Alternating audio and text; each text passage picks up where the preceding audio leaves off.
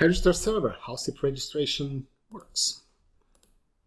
By the end of this episode, you'll be able to describe the SIP registration process, describe how the records are stored in the user location table, describe how the expiration time is negotiated, deregister user, understand the authentication process for registration, and we'll have a demonstration of all these features.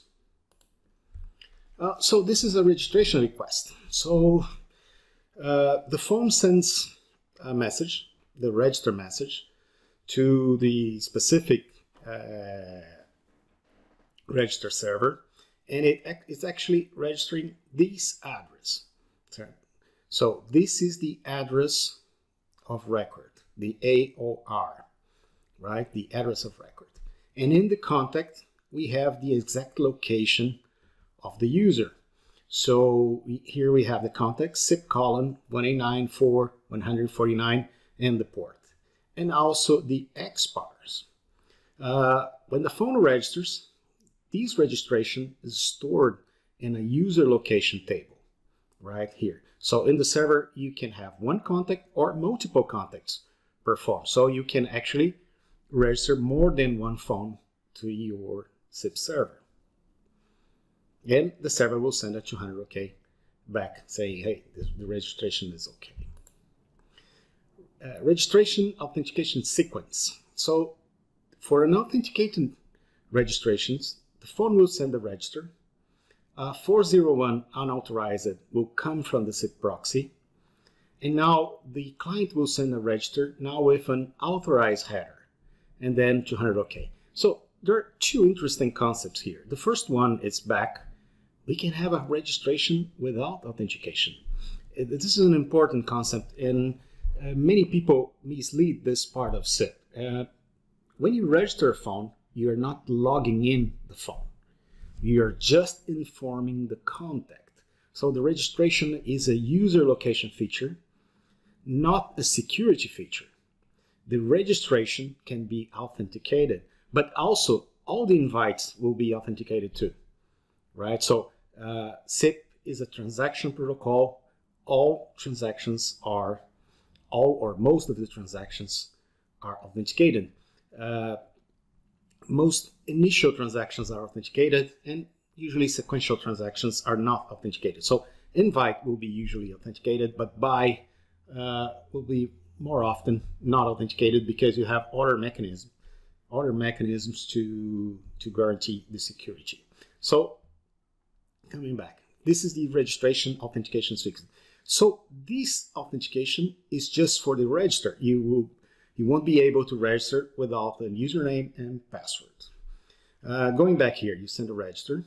In the 401 unauthorized, this is what we call the challenge, and it's very similar to what happens on HTTP, on a digest authentication on HTTP.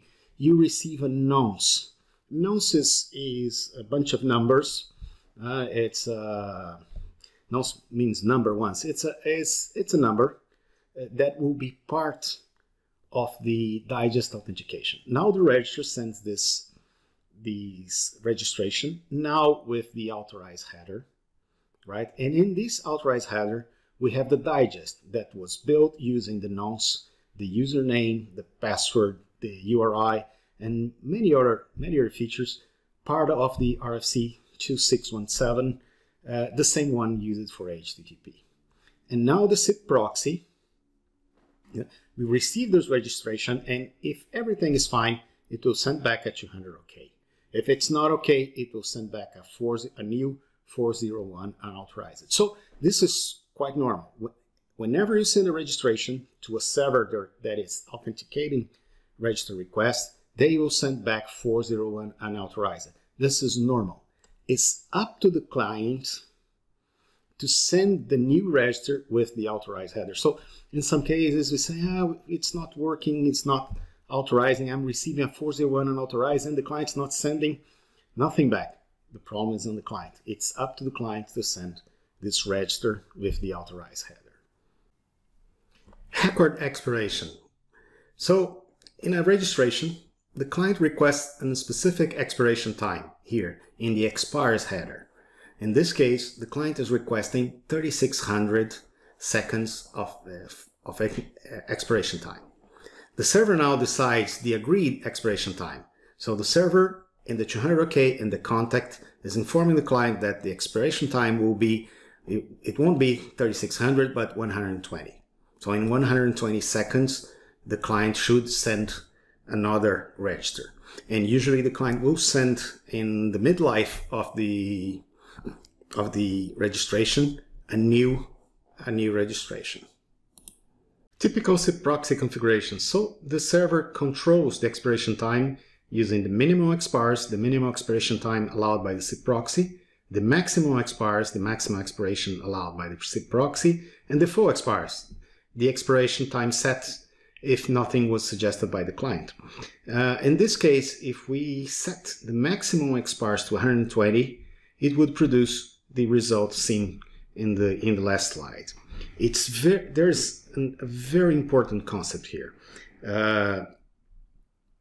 One thing that happens a lot is whenever you have a problem with registrations, most people decreases the expiration time, and this is an error, because when you decrease the expiration time, the client will send more registration requests, and in many cases, this will cause more load on the server and more problems.